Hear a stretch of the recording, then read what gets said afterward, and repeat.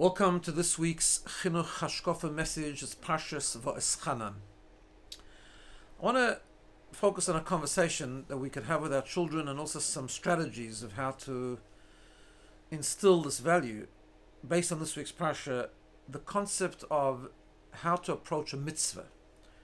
We have Taryag mitzvahs, we have 248 mitzvahs aseh, shasam mitzvahs lois aseh. Many of them, of course, we can't keep, but the ones that we could keep, how do we approach a mitzvah? What I mean by that is, it's so important that we bring out with our children and we create that culture that mitzvahs create a reality. In other words, with every mitzvah, we become connected with Hashem. As the famous word is that the word mitzvah comes from the expression of tzafsa v'chibur. It's connection. It's an Aramaic word, connection with Hashem. But that connection can only happen, number one, we need to be excited about that connection happening, so it happens through doing the mitzvah, but it can only happen if we keep the mitzvah properly. So these themes are very much brought out in this parsha. First of all, we find at the beginning of the parsha that Moshe Rabbeinu was desperate, so to speak, to go into Eretz Yisrael, and Chazal tell us why. Did he want to go into Eretz Yisrael? Period. Did he want to eat from the fruit? But of course, as Chazal tell us, Moshe Rabbeinu wanted to go into Eretz Yisrael because there are mitzvahs that you can only fulfill in Eretz Yisrael. He wanted the mitzvahs to be fulfilled through him. He wanted to do those mitzvahs that you can do in Eretz Yisrael. We also have a little bit later in the parsha where we learn the mitzvah of lo yisifu and lo yisigru, not to add onto a mitzvah, not to take away from a mitzvah. And by extension, this goes to all of the details of the mitzvah. To bring out this concept that we write a mezuzah, if one letter is cracked, the whole mezuzah doesn't work. If the mitzvah is not done properly according to all of its halachas, according to all of its basic halachas, the mitzvah doesn't work. Incidentally, just to share a vart that you can share, it's always nice to share a chap and a good vart with children to spark their interest. For a bit of the older children, there's a beautiful vart on not adding and not subtracting from mitzvahs, and this word comes from Likutei Levi Yitzchak, Rav Levi Yitzchak Shneis, the father of the Lubavitcher Rebbe, and he says the word like this. He says that there are Ramach mitzvahs aseh. There are 248 positive mitzvahs. There's a pasuk which tells us, it's a pasuk that mentions the word sukkah, and it mentions that sukkah is a protection. The sukkah, the surrounding of a sukkah is a protection, mizerem umimotor, from storm and from excessive rain. Zerem and motor. The gematria of zerem is 247. The gematria of motor is 249. Sukkah is a mitzvah that you fulfill with every part of you, all your 248 limbs. And the symbolism behind it is that it's a protection. We understand that when we committed to the mitzvahs the way they are, it protects us from zerem, taking away from the mitzvahs, and motor, adding to the mitzvahs. Just a nice word. But back to the concept, this idea of being committed to mitzvahs, number one, having the love and the excitement of keeping mitzvahs, but on the other hand, also having the kabbalas oil, the commitment, the discipline, that the halachas of the mitzvahs is important.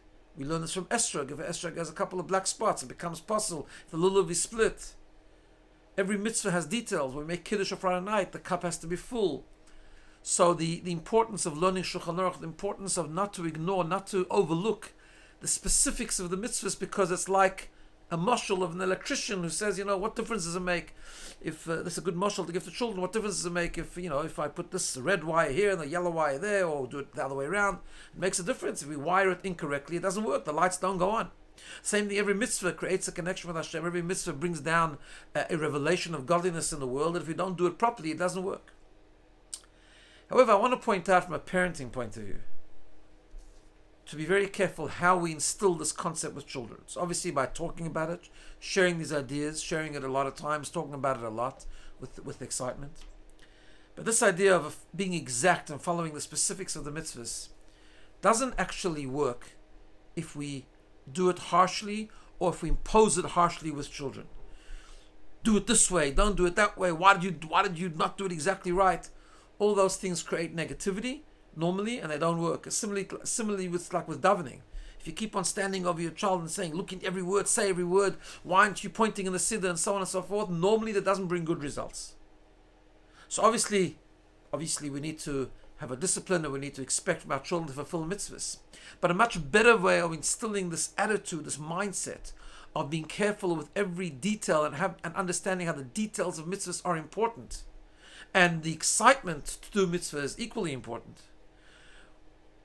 We need to, first of all, show an example. They need to be able to see us doing that, seeing us being very careful with the way we keep mitzvahs and with the way we keep halacha down to its last detail.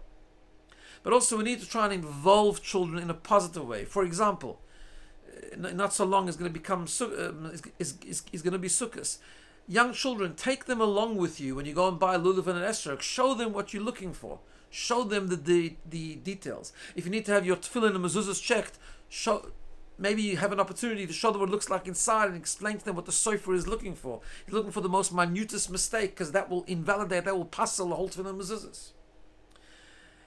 Another way to do it is also share with children shaylas that you ask, if it's appropriate. If you have a shayla to ask a rav, a spoon fell into a thing and it makes a difference if it's cold, if it's hot, if it's 24 hours, not 24 hours. Share that experience. First of all, they see that when you have a shayla, you ask a rav. Second of all, they understand the stories, understand the details, and makes a big difference. How big the spoon was, when you last used it for milchiks, for fleishiks, was it cold, was it hot. They get the idea through sharing many of those kind of stories of how important the details and specifics of mitzvahs are. And they understand the importance, in a broader sense, of not adding to a mitzvah, not taking away from a mitzvah in any way. In other words, to do it exactly right, to do the way halacha wants us to do it, and to mekayim the Ratzon Hashem the way it needs to be done. Those are just a few strategies. Obviously there's more, but I think just for terms of the discussion, in terms of how we can facilitate that process to instill that value, this is a good way to start. Have a good day and a good Shabbos.